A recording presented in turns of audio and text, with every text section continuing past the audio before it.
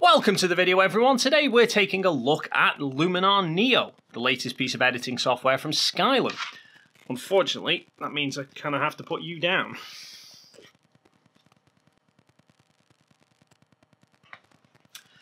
So what is Luminar Neo? Well, straight off the bat, when Neo was announced, there were people who were critical, questionable about Skylum as to why were they releasing these new features in a brand new piece of software rather than just introduce them as an update to Luminar AI, which isn't that old.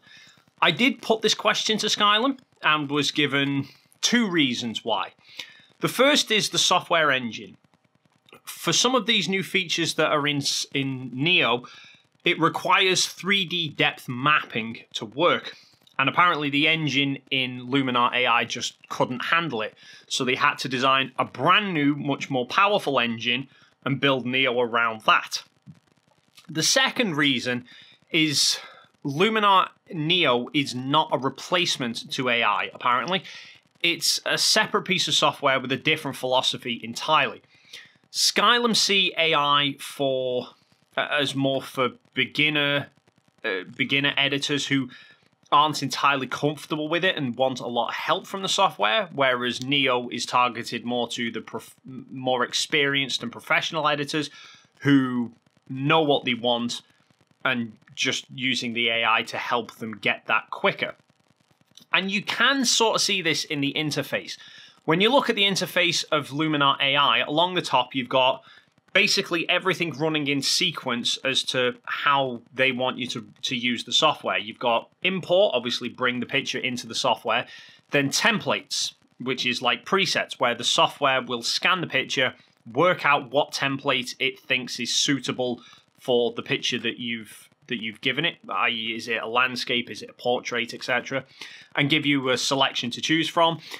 So the template does a lot of the editing for you before you then move into the editing tab and tweak bits up yourself, and then onto export. You don't get any of that with Luminar Neo. You've just got your catalog where you import into, and then your editing tab, and you make all the edits yourself. So there's no templates, there's no presets, there's nothing like that. So let me show you these new features. Now, I will stress at this point, this is still a pre-released version. It's not completed. There are still a few features that I believe are yet to be added, and there's probably going to be some tweaks made to it along the way based on people's feedbacks, etc. So this is not a finalized version. It's not a final review.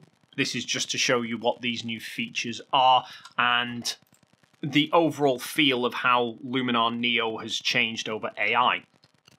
So when you move into the editing tab, under the tools section, you've got the list of all the tools down the right-hand side. The majority of these, if you've seen Luminar AI, you will be familiar with these. Most of the tools in Neo are found in AI anyway. Firstly, where there are some changes though, is under the Erase tool, there's now a new section called Objects Removals. And there's two options, remove power lines and remove dust spots. And both of these are exactly what they sound like. Remove power lines. If you've got a shot and there's power lines running across the sky, they can be a bit of a distraction. You might want to remove them.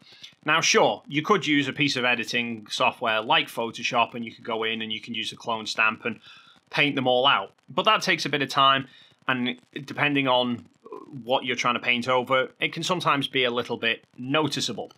With the remove power lines, you click the button, the software will scan the picture, find any power lines, and automatically fill them in for you, dead straightforward. The one that I'm more excited about, though, is remove dust spots, because I shoot with a mirrorless camera. The damn things are a bane of my life.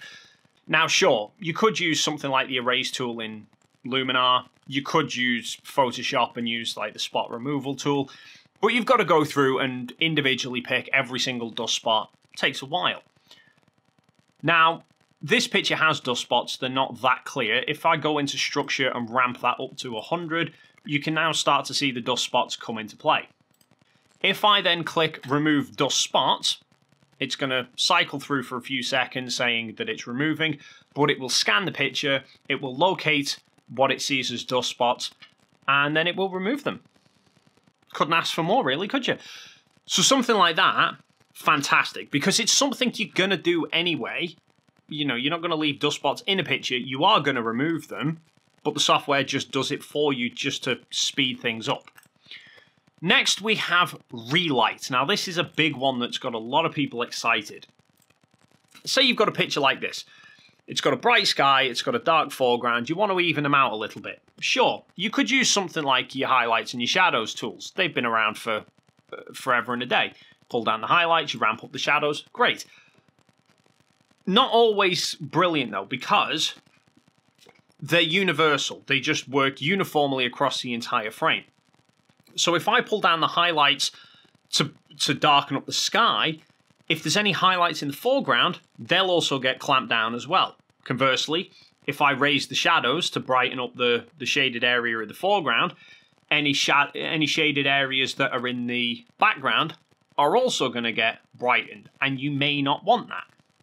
What Relight does is it utilizes this 3D depth mapping that I mentioned at the start. So when you load a picture in, the software engine in the background will look at any picture you upload and is going to try and work out how far the various subjects in the picture are from the camera, nearest to furthest. So in doing that, when it's then trying to relight a scene, it can target which parts of the picture is going to make brighter or darker. So for example, in this shot, I want to raise up the brightness in the foreground, but it's not going to impact the brightness in the background. Likewise, if I wanted to bring down the brightness in the background, if I bring it down a lot, it's also starting to darken these rocks as well, which I don't want. But I can use this depth slider and move that all the way out into the distance. So now we've ended up with a brighter foreground and a darker background. Obviously, tweaking that as you go. Now, the last new feature, at least that's available in the pre-release, is the History tab, and this I think could be a game changer. Now, History tabs are nothing new. Photoshop's got a History tab. You make a load of changes, and then you realize that earlier on you've made a mistake. You can use the History tab to jump back to that point to correct your mistake. Great. The problem is with the Photoshop setup is it's sequential. So every edit sits on top of the next one, and I've fallen foul to this so many times. I've done a load of edits and then realised that actually somewhere near the start, made a mistake, not happy with it, wanted to tweak it. If I then roll all the way back to that point, everything else is subsequently lost and I've got to do it all again.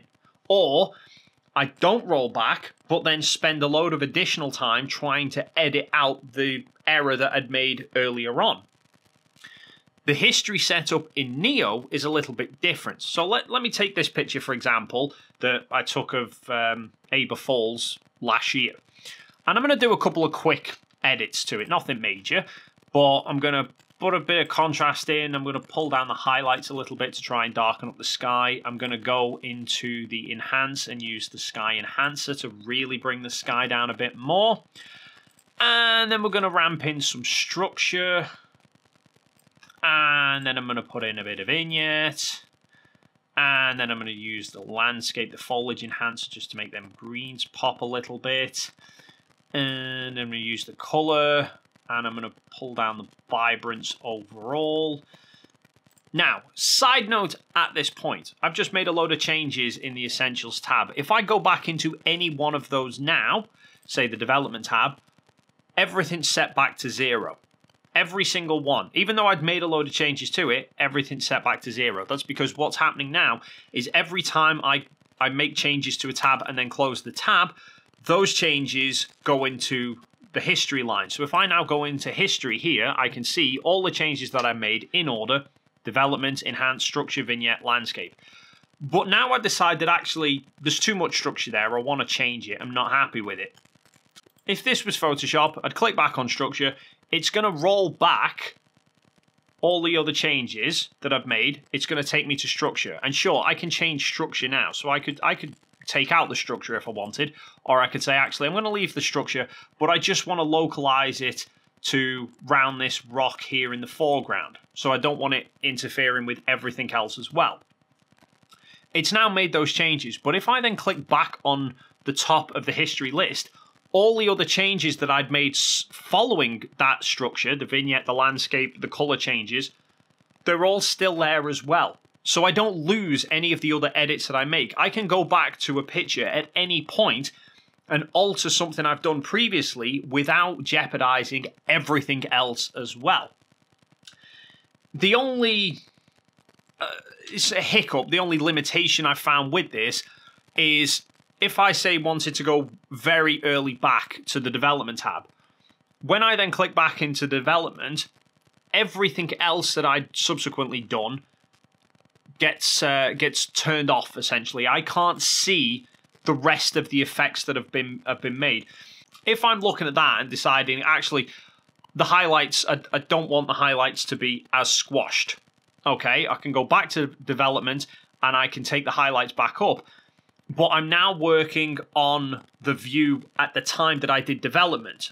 Since then, I've done the sky enhancer, which has also added some changes to the sky as well. So I don't really know what changes just adjusting the highlights now is going to have until I then click back to the top of the history list and all the other changes get applied back on as well. So it's not the end of the world, but what I actually end up doing is rather than going into the history tab and making changes to the settings in the history tab, I actually wind up normally resetting whatever one I'm not happy with and doing it again. So if I say development, I'm not happy with the development, I can just reset the development, click back on color, so all the other changes go back on now. I can go back into tools, click back on development, and then when I'm making adjustments now, those adjustments are in real time, so you get a better perspective, if you like, as to what impact these changes are having on the final picture, rather than having to make changes from an earlier stage and then add everything back on. But overall, I'm really liking some of these new features from AI. The dust spots, godsend. The Relight tool is going to be handy in some really badly lit situations. The history tab for me is a big one because it's just going to make being able to go back and make corrections so much easier. Anyway, that is a tour of the pre-release version. Once the finalized version is released, I can do a more thorough review of how well it performs, but so far, at least, quite impressed by these new features. So, let me know your thoughts in the comments down below. While you're down there, if you found this video helpful and you haven't already done so, then please consider hitting the like and subscribe button, and hopefully, we'll see you in the next video.